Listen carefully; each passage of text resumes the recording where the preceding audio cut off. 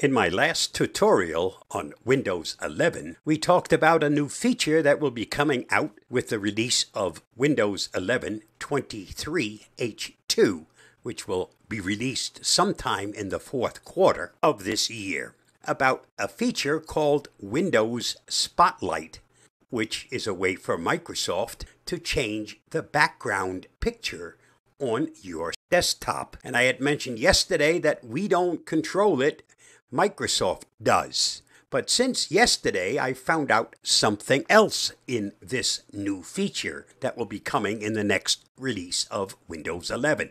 Let me close down the settings to set it up. Once it's released, just watch yesterday's video. But once it's been installed, as it has been on my Insider Preview build of Windows 11, you'll find an icon at the bottom right-hand corner. That new icon is labeled as Learn More About This Picture, which is the current display on your desktop. If you right-click that icon, it pops up a description about the current image displayed on your desktop. You'll also notice that there are 3 other images that are being displayed. And what you can do, this is the current one, the one in the upper left-hand corner of this pop-up that describes the scene.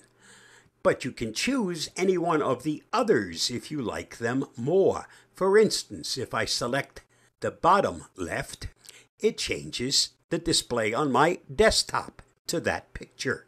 If I choose the top right one, there is that picture. And the last bottom right now gives me that one.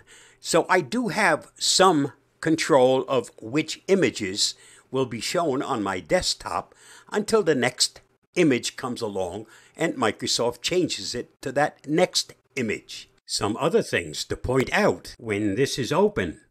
Not only can you change to any one of the other 3 images, but you can also select Map It, See More Photos, Dramatic Dams, or Explore the Peak District. These searches all open up the web browser. Let me just show it to you. Map It.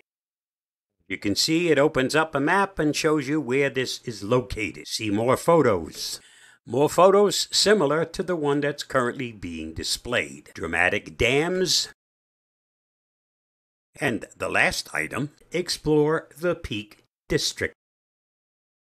From here, of course, you can also explore book flights, stays, car rental packages. So if you're really interested in the area, there's a lot of things you can do from that particular new feature. Keep that in mind. Once this is released, you might be interested. I'm happy using it right now. You now have this latest image that I selected displayed as your desktop background. And if you want to learn more about it, just do a right click on the icon that says Learn More About This Picture.